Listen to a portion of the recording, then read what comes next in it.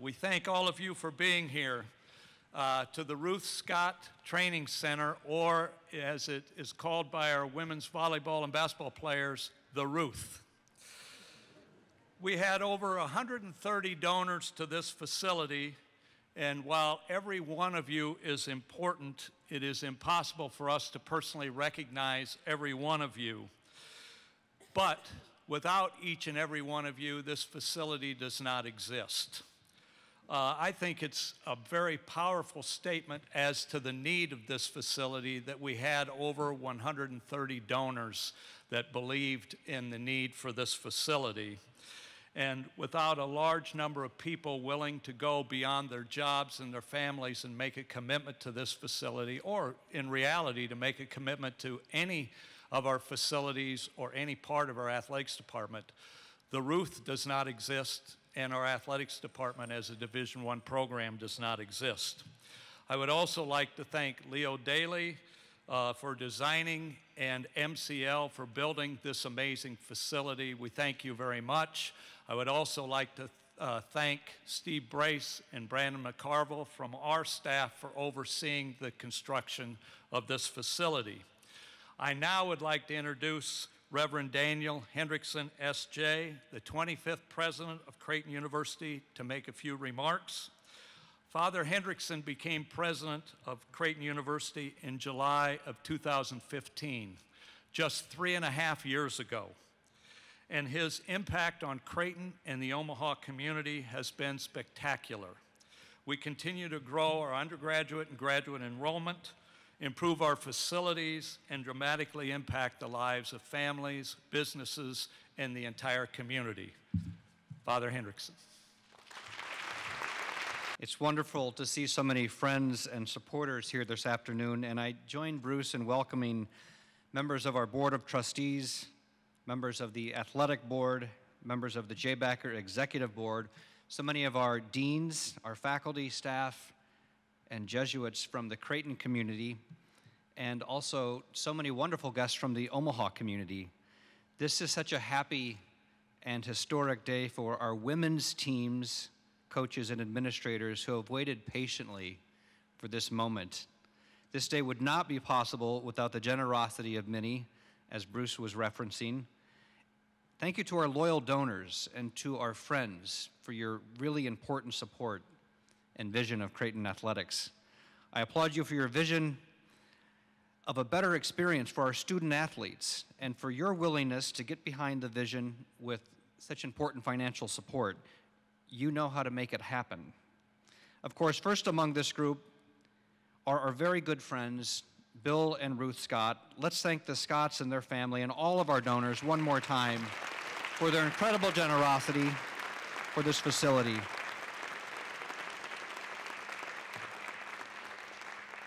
The Ruth Scott Training Center, now known as the Ruth, fits perfectly into our East Campus athletics corridor. It now takes its place alongside the Championship Center, the Rasmussen Center, the Ryan Athletic Center and DJ Sokol Arena, and Morrison Stadium. We feel so incredibly blessed here at the university. Opening the doors to the Ruth put so many positive developments into play. It will give our women student athletes another practice facility, relieving the stress we place on the DJ Sokol Arena. Now the volleyball and women's basketball teams can practice simultaneously, enhancing their experience as student athletes, as well as supporting the coaches in their good work. It will help us maintain a standard of excellence we committed to when we joined the Big East Conference by helping us recruit new student athletes, coaching staff, and personnel. And it will provide another venue that our university can share with university partners. On the court, you will notice 4 names of people who have had an incredible impact on the women's athletics programs here at Creighton University: Bruce Rasmussen, Connie Yori, Kirsten Bernthal Booth, and Jim Flannery. I would also like to thank Jim and Kathy Simpson for their generous support of the facility. Jim and Kathy approached us about recognizing these 4 people for their contributions, and we agreed readily. Their contributions have been truly significant. It's great to have their names grace our court. Since Creighton joined the Big East Conference in 2013, the Blue Jays have captured hearts across the nation. Our student athletes represent Creighton well, and it makes me so incredibly proud. Our men's and women's teams not only exhibit large amounts of talent and skill, but a great deal of sportsmanship also. They excel as scholars and as service-minded individuals who find time to give back to the community, often at about 5,000 or 6,000 hours of service a given year from our student athletes right here in Omaha. Creighton student athletes across all sports are outstanding individuals who never hesitate to accept the challenge to do more and to be more.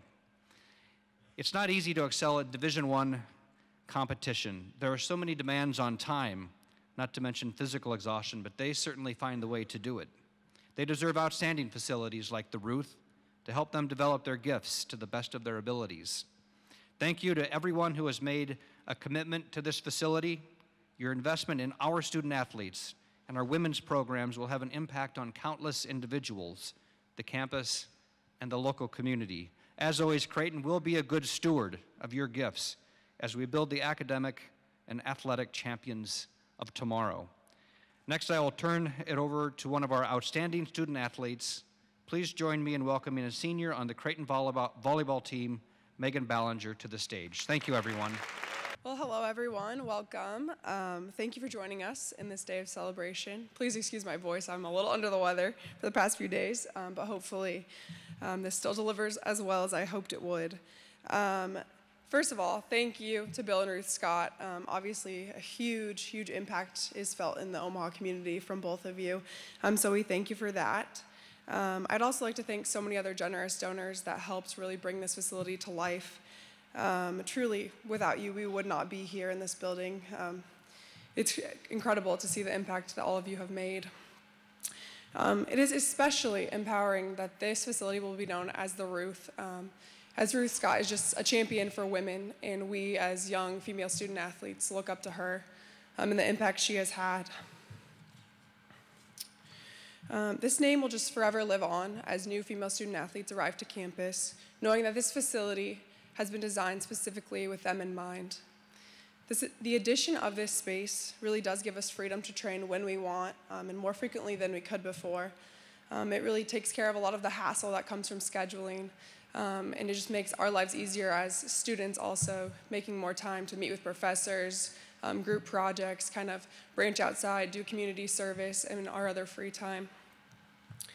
I cannot stress how grateful we are that our university prioritizes female student athletes, driving us to be the best versions of ourselves. Our amazing facilities with the addition of this building, the Ruth, sets us apart from so many institutions. But beyond that, the incredible support of our administration, coaching staffs, and support staff is really second to none.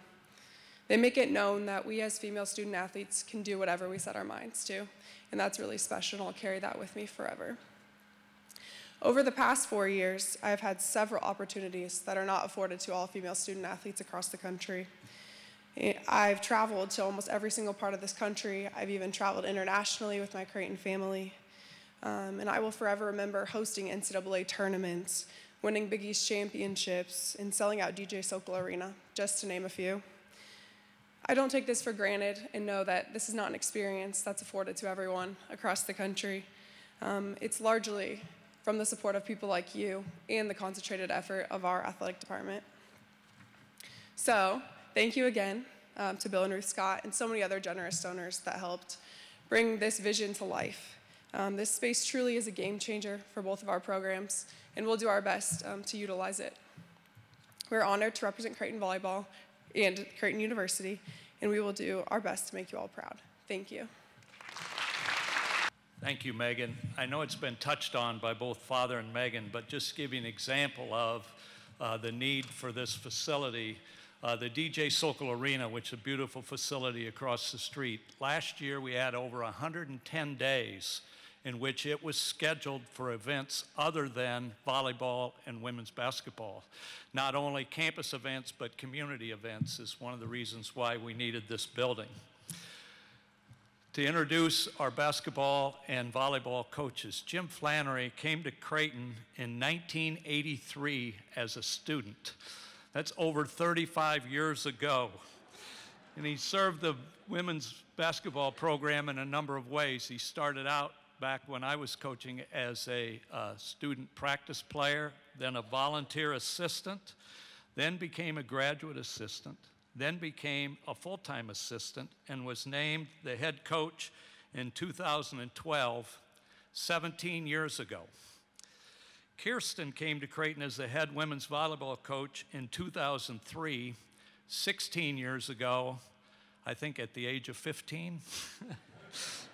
But both Kirsten and Flan coach with great passion, with great intelligence, and with high character.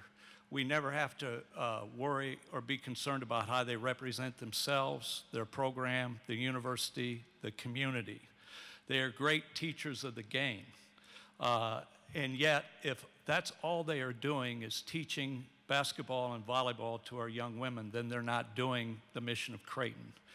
I want, and they want, our volleyball players and our basketball players, when they graduate, to be better leaders in their families, in their businesses, in their communities, and I know of no two coaches that do a better job of this. So Flan and Kirsten, come forward. I too would like to thank Ruth and Bill and the over 130 donors who have helped make this building a reality.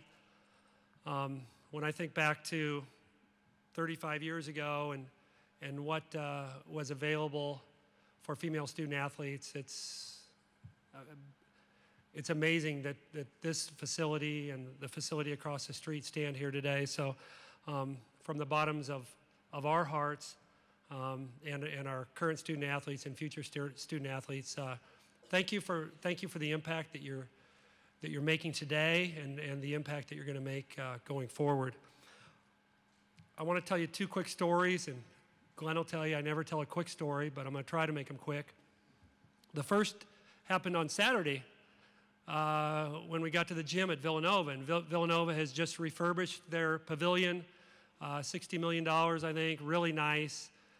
Did a great job, and we were met by their facilities, one of their facilities coordinators when we got in there. And I just struck up a conversation with him as I'm waiting for our players to get stretched out, get their shoes on. And he said to me, as he was talking about the refurbishment, he goes, you know, you guys are our model when it comes to facilities. Creighton, we look at you guys and we try to be like you. And I thought, he kept talking, but in my mind, I'm like, wait a minute. You know, this school has won 2 of the last 3 national championships in men's basketball, and we're their model for athletic facilities. And I think that's obviously a tribute to everybody here, okay, who's made that a reality. But just to hear that kind of blows me away. And the second story also happened this weekend, but it happens every time that we get on a bus. And that is, Coach Service is here. Coach, I've heard about how you sit on a bus, and that's at the front, which is where you sit when you're the old guy, and no one wants to be around you, and that's where I have to sit. And so I'm right there when our players get on and off the bus. And now that we're exposed to the East Coast, the bus drivers, as our players file off, every time they file off, every single one of them, every single time they file off, says thank you. And so the first time it happens, you know, they're kind of giggly. The bus driver's kind of giggly. And the second time, you know, I'm right there. I can see them kind of smiling, and they get gigglier. And that's the same reaction I get from every single bus driver of every road trip that we've ever had. Because every single player, when they walk off the bus, says thank you every time. And they're not used to that, right? Okay, partly because they're from the East Coast, but partly because that just doesn't happen everywhere. And Linda and Chevy and I had breakfast with our bus driver the other day, and he talked about he doesn't carry professional teams anymore because he couldn't stand the way he got treated by professional athletes. Not Creighton professional athletes, but by professional athletes in general. But my point is, you ought to be pretty proud of who you put the impact that you're making, the type of student athlete who's representing you. So for all of those of you who gave to this project and to every project on our campus, I don't think you could be prouder of the way that they represent you when you're on the road. The fact that they make an impact on a bus driver, that they make an impact on a server in restaurants is something that I can tell you that I'm extremely proud of. And I wish to heck I didn't have to stand up here and talk to you after losing 4 games in a row, but I'm still really, really, really proud of my team, and I know Kirsten feels the same way. So that's what this is about. It's about giving opportunity to kids who do things the right way, who treat people the right way, and just extremely appreciative of every single one of you. I do want to thank people within. We've talked about the people who've made an impact from outside our department, but it also wouldn't be possible without Father Hendrickson, without Rass, whose name is over there because he was a great coach, but also because he's a great athletic director, and he does so many things to make this place go. And my boss, Brandy, and assistant athletic director, Roe, over there, and on down the line. And I'm lucky to work alongside one of the best coaches in the country in any sport.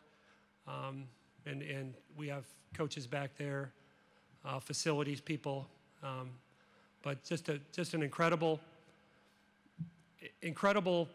place to work, because you're surrounded by excellence every day. So when you come to work, you want to be really good at what you do, because every time you look around, you're seeing people who are really good at what they do.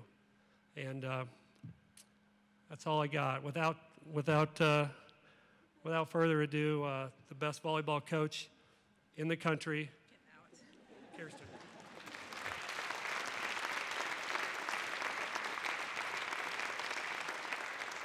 Everyone internally knows that if Flan says anything about me, he's usually slamming me. But I want to echo, we're trying not to double up, but all those thanks, I want to say thank you to, particularly to you guys.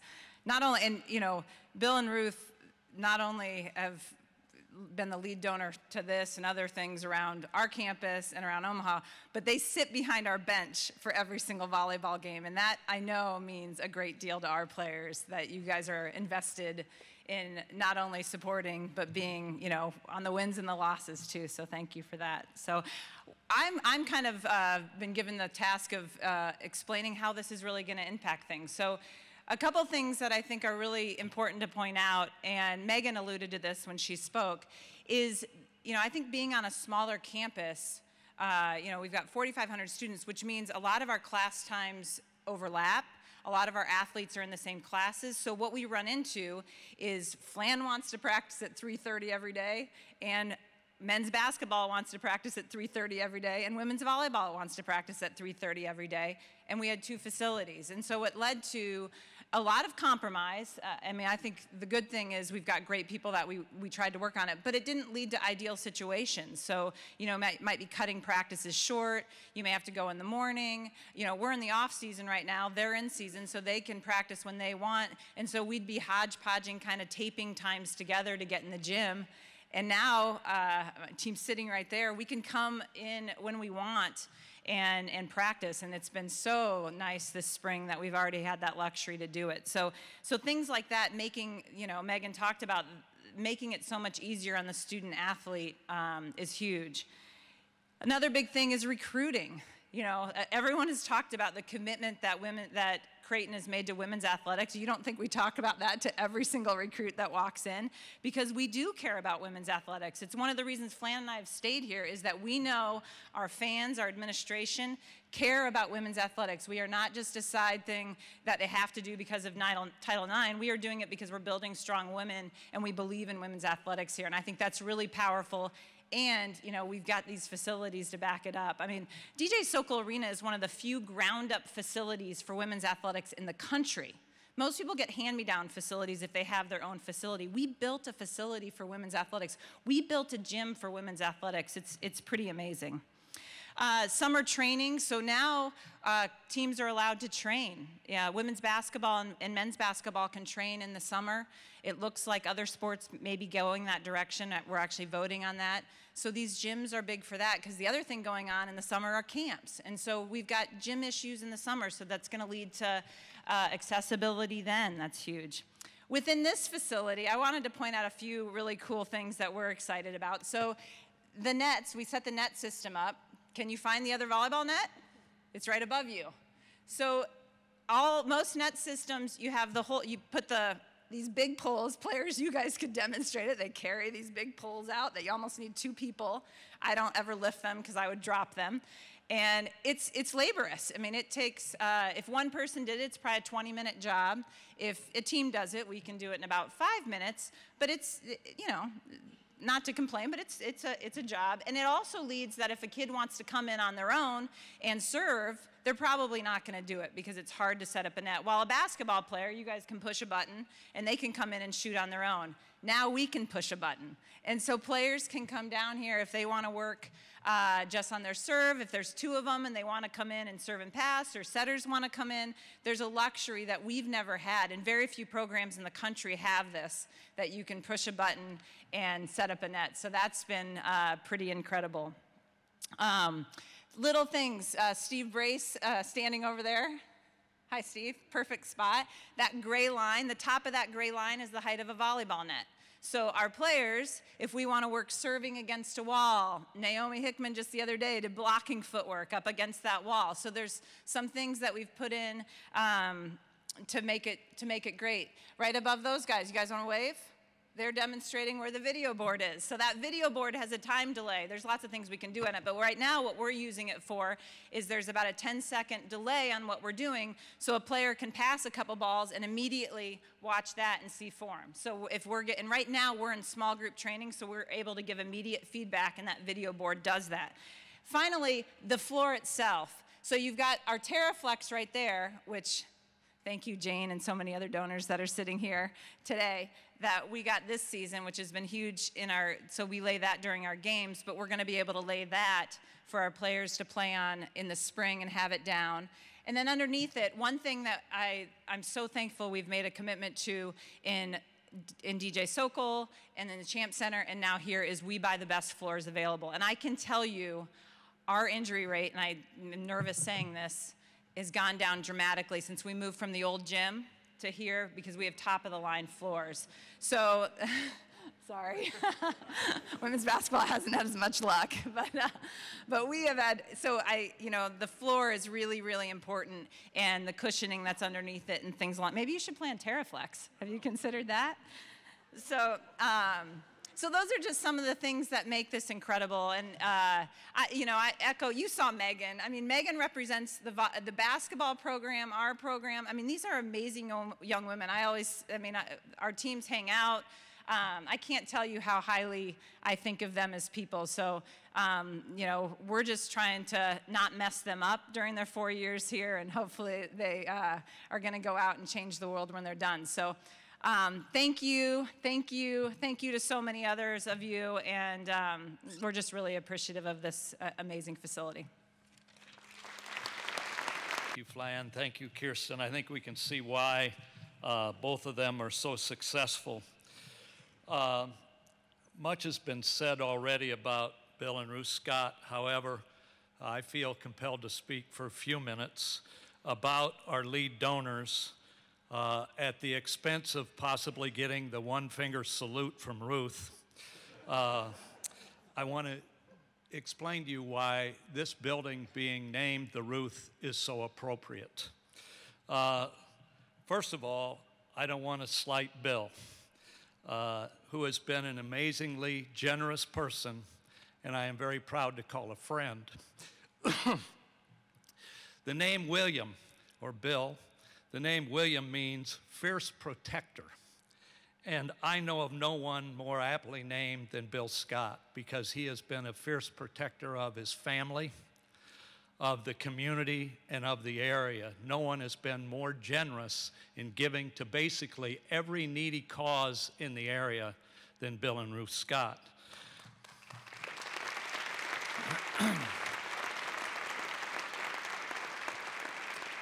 And while we're going to the dictionary, let's look up the word Ruth in the dictionary.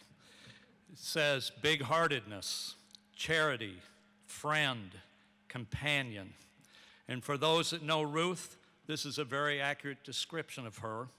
And hopefully all of our coaches and all of our student athletes will take that name to heart and represent the Ruth in the way that they show caring and compassion and love for each other and for others.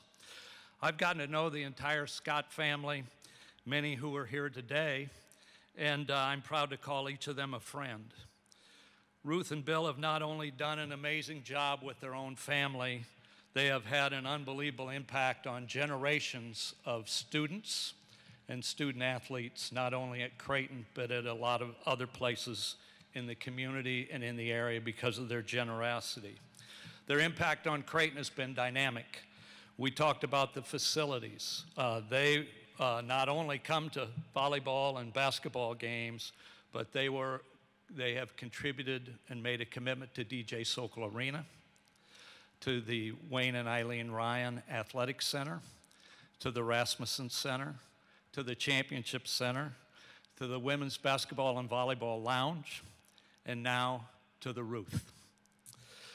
They are tremendous examples of the impact that a family can have by reaching out to others and say, I believe in you, I care for you, how can I help? I love you. When I think of them, I think of a quote from James Michener, the Nobel Prize author, who said this: the masters in the art of living make little distinction between their work and their play, their labor and their leisure, their mind and their body, their information and their recreation, their love and their religion.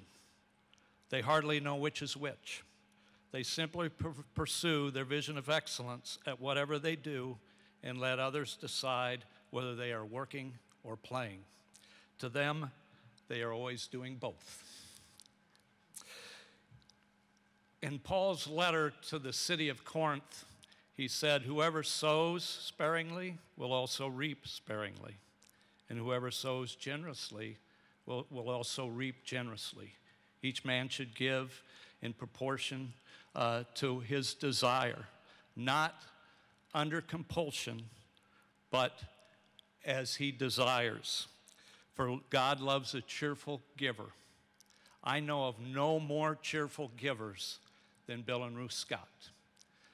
I wouldn't say, I've heard Ruth say this often. She says, money is like manure. It does little good unless you spread it around. I don't know where that is in Paul's letter to Corinth, but I do know this. It's from the book of Ruth. So I'd like to bring Bill and Ruth Scott up here. I just want to thank all the volleyball girls for all the hours of fun we have watching you play. When we go to the volleyball banquet, we're very impressed with your 4-point averages, your 3.9, 3.8, 3.7. And I'm so happy that you've got one button to push and practice your serves. So I'm hoping that next season when we come, there'll be no more serves in the net and no more long serves. We're tired of those, so practice every day, pushing that button.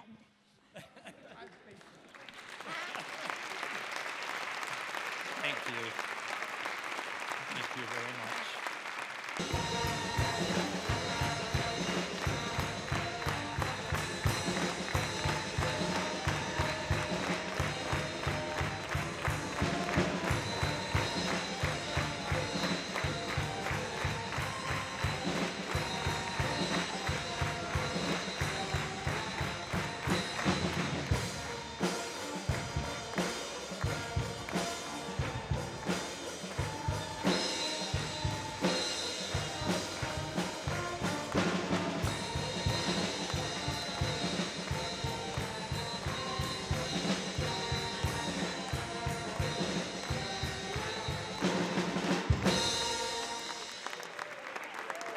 Almighty God, we gather today with prayers of gratitude and generosity of many. We are grateful for the mission of Creighton University that calls us to develop our gifts, and we are grateful for those who walk with us in that mission. We are grateful for the athletic traditions that have taken root over the years, and we welcome new traditions that will develop through our women's athletic teams. Thank you, Father, for facilities that inspire our student athletes to do their best.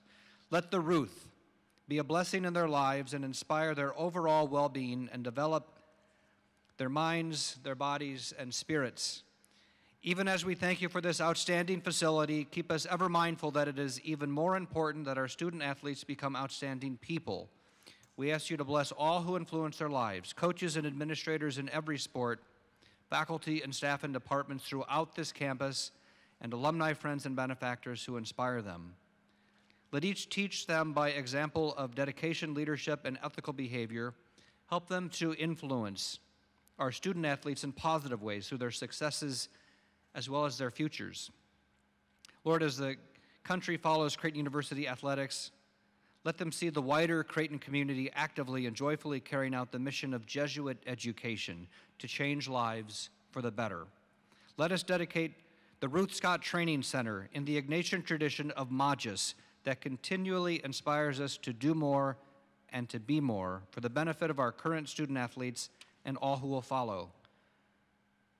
Lord, we give you praise without ceasing. You rule over all things with wonderful order.